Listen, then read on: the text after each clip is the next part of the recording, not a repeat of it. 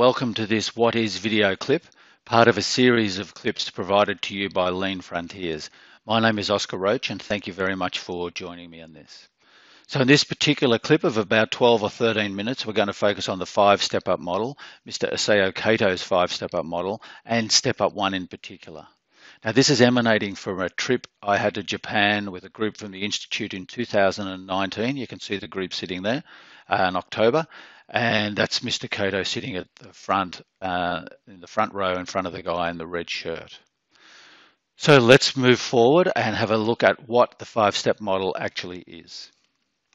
So during the course of the week, Mr. Kato handed us a point of reference for the trainer, and it was this sheet.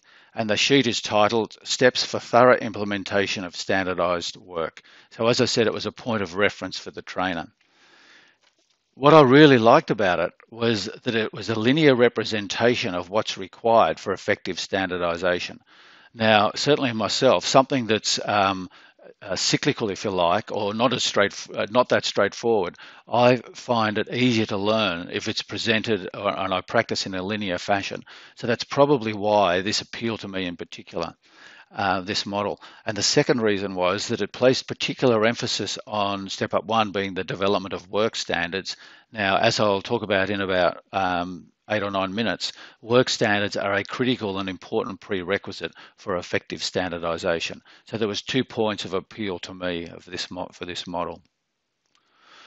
All right, so let's have a look at the model in a bit more detail on each of the step-ups. The goal, let's start with the goal. The goal is efficient standardized work. That is production at tact, exactly at tact, work sequenced very precisely, and just enough WIP.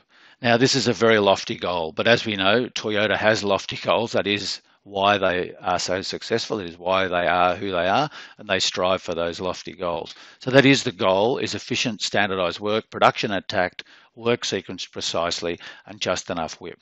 And the model illustrates 5 step-ups for getting to this point. So we'll look at each one individually. Step-up 1, first of all, as I've touched on, and I'll expand on at the end, towards the end, is the development of work standards. Now, once we have a work standard in place, that has permitted the determination of normal, abnormal. That's the fundamental driver of a work standard. And it'll focus on such things as quality, safety, time, or productivity.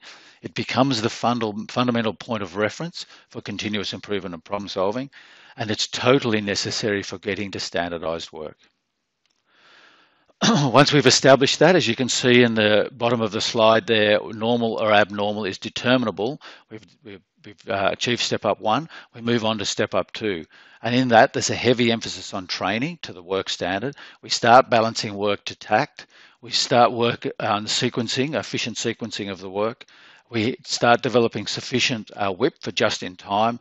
Charts and visual aids will emerge, and a means by which rapid determination of normal, abnormal starts getting developed. So that occurs in Step-Up 2. In Step-Up 3, this means for rapid determination and alerting of abnormal, normal is in place. In other words, we commonly call that an andon system. Reoccurrence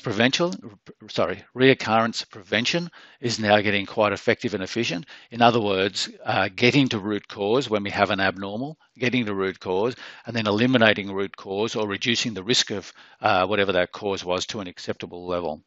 And then we start standardization of incidental tasks, which might be material procurement or housekeeping or all those things that go on around production or the delivery of the service.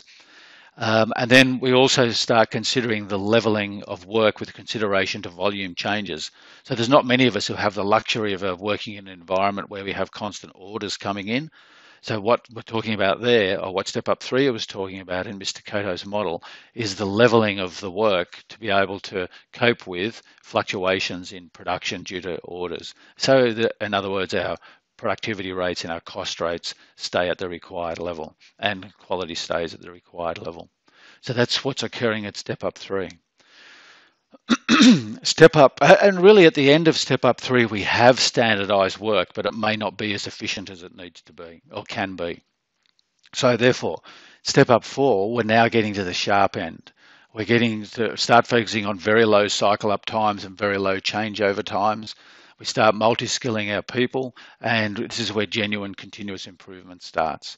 Now, what we mean by genuine continuous improvement, or what is meant by that, is sometimes we regard continuous improvement is we're going along performing to standard and we drop off and we recover to that standard, and sometimes that's called continuous improvement. And I guess in some sense it is if you've eliminated the risk of that ever happening again due to that cause.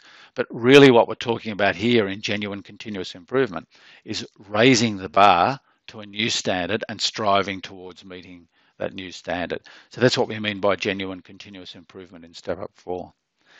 And finally, Step Up 5, we have a rigorous system of checks and balances ensuring effective rapid response to abnormal and ensuring that this genuine continuous improvement I was just talking about is really happening. Now, the good news, because we had quite a lot of discussion about this when we were given this point of reference, and what most of us related in the group was that ourselves as an organisation and the people we were working with, very, very few, if anyone, was at Step Up 4 or 5.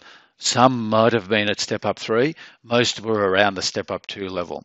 And that was a bit daunting, a bit frightening when we saw this model. But then we discussed this, and Mr. Cato said the following, which is critical and very important, I believe.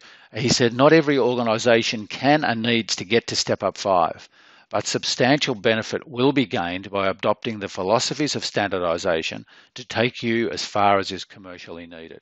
Critical statement when you're absorbing the content of this Step Up model. All right, so let's now have a detailed look at Step Up 1, and let's firstly look at why Step Up 1 is so important and where this is coming from. Firstly, there's two or three statements that I saw that sort of triggered my interest, in particular in pursuing and learning more about this myself to start with, and that is that there's a quote from John Shook that I saw soon after coming back from Japan, and it said that Cato has hammered the following point for many years. Before you can begin with standardized work, you must clarify your work standards. I'd seen that on the Step Up model. I thought two and two started to make four. I then saw this about a month later. If you don't have a clear expectation of what good looks like, then your definition of not good or abnormal, good being normal, not good being abnormal, is subjective and varies depending on who, what, when things are being looked at. That was in the Lean Thinker in December 2019. And then I think a lot of us have seen this statement by Cato. Without work standards, there'll be no standardized work. So once I saw these statements and saw where the development of work standards sits in the 5 step-ups, it grabbed my interest. And I thought there's got to be something very valuable in this, which forced me to go further or encouraged me to go further with a number of organisations. So let's look at what Step Up 1 actually requires you to do. And the first thing is identify the customer. Now, I've illustrated the customer here as an external customer, perhaps, but I'll come back to that. So we identify who the customer is of our service or our product, and the principle applies, the philosophy applies, whether it be manufacturing or service provision, it makes no difference. We've actually applied this in both. We identify our customer and we determine all the elements in the output that is valuable to them. And for each of those elements, we then determine the quality parameter that allows us to determine normal, abnormal. And that gives rise to our output work standard. So our output work standard will list the elements and the parameters that allow us to find normal, abnormal for each of those elements. We're then underway because what we do is we ask ourselves, what is the system, the process or the machine that produced that output?